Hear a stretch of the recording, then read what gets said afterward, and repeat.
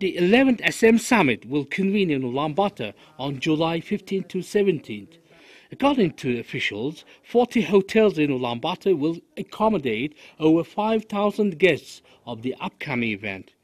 To make the services and conditions meeting international standards, commercial credits totaling 150 billion tugriks are allocated.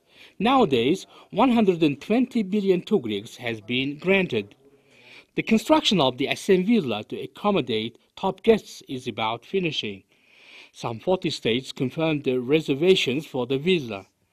Meantime, the hotels commenced reservations. For instance, the Shangri-La Hotel confirmed reservation from 180 delegates from 24 countries, the Best Western Premier Toshing 190 delegates from 16 states, and the Blue Sky 180 participants from 7 countries. The summit will be covered by nearly 1,000 foreign reporters who will be accommodated in 7 different hotels. The major events will take place in the Shangri-La Hotel. Over 1,600 individuals, including 600 unemployed, had special training to serve the guests.